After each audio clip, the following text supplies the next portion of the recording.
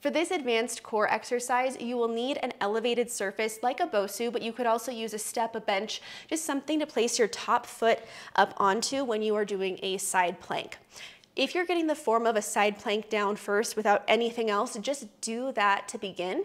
Get the side plank form down and then you could advance to this. We're gonna perform the side plank from our forearm or hand, you pick, and press up into your side plank with your bottom knee down on the floor, leg bent.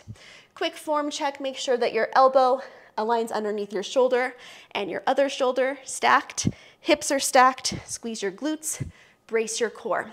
From this position, we'll now lift this bottom leg up to meet our top leg and lower down with control.